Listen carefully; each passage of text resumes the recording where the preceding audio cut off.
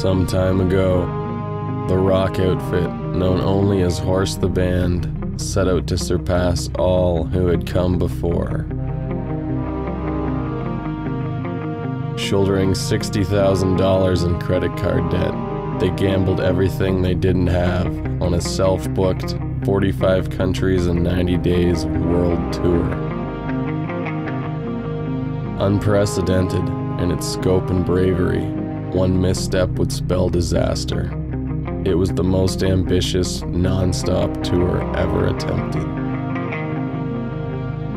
7 members strong, their team consisted of David Eisen, Eric Engstrom, Nathan Winnicky, Dashiell Arkenstone, John Carroll, Sarah Hamilton, and Gary LaChance.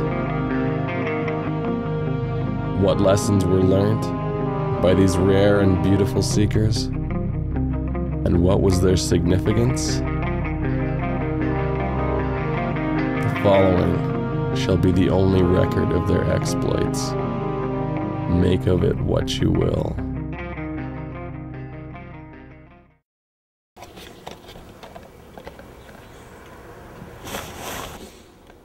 All this gear, way too heavy. The weight restriction is like 15 pounds for carry-on.